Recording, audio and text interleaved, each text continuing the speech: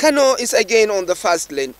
It is celebration time, and the people of Kano know how to celebrate.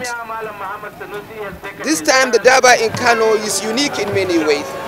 For 3 years it could not hold, no thanks to the security situation in many parts of the north.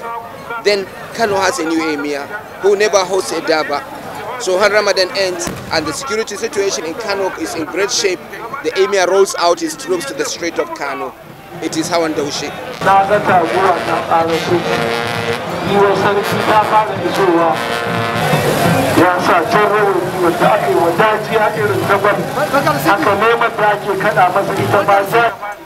Durbar is a world-class entertainment, relentless in its motion, splendid in its colors, breathtaking in its horsemanship, and royal in its presentation. It has seems to. Hawan Daushe holds a day after Salah.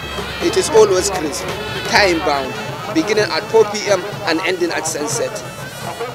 In Hawan Daushe, the emir and his train pay homage to the King Mother, not far from the palace. Thereafter, in a royal procession, they march to the palace to receive homage from his royal train and from the people of Kano. We have to acknowledge that the emir is a special part of loyal.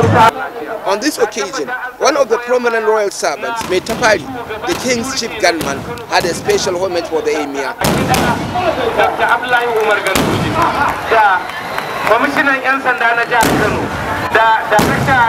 A granddaughter of the palace of Kano was at a strategic location during the Durbar and relive her experience. It's really amazing, like the same clothes that they wear, the music, the gunshots. It's an amazing experience. The people that come to see, it's very lovely how the Kano people love their king. I've traveled all over the world, and I've worked in about 40 countries on this continent in the life that I've lived so far, and I've never seen anything that even remotely compares to the Kano Durbar.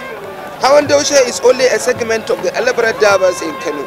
As the celebration continues, so the Durbar did.